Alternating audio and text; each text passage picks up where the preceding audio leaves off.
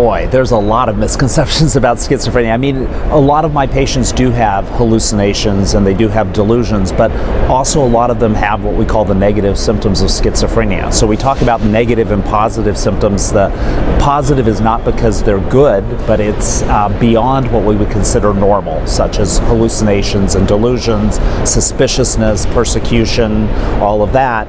And then the negative symptoms are the absence of what we would consider normal. So it's the lack of relations with people, it's the lack of affect, the lack of ability to connect. And so a lot of people, they only think about the positive symptoms, but the negative symptoms are really incredibly devastating for patients and their families.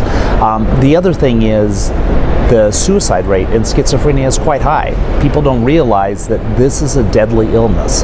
About 10% of individuals with schizophrenia will kill themselves within the first 5 years of diagnosis. So it's really something that we need to take seriously, and I think doctors need to be looking for that when they're treating these patients. Particularly in clinical trials, the FDA has required now that we do suicide assessment at every visit with a subject.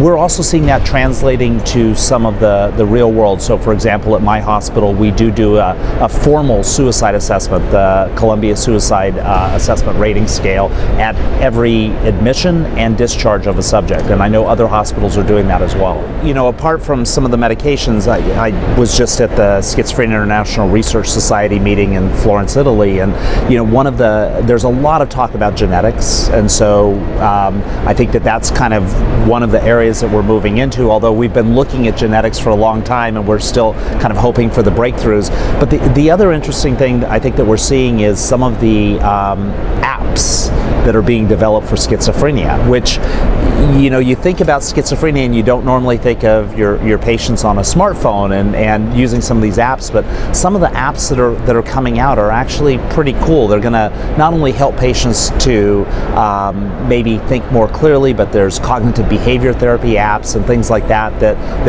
once a patient is stabilized on their medication, such as a long-acting injectable, then you can start to work on the other things in their lives, such as their relationships with people and getting them engaged in activities. So I think, you know, the medications are certainly exciting, and I've been an investigator for the last 26 years. I've seen all of the atypicals from early development through late development and approval.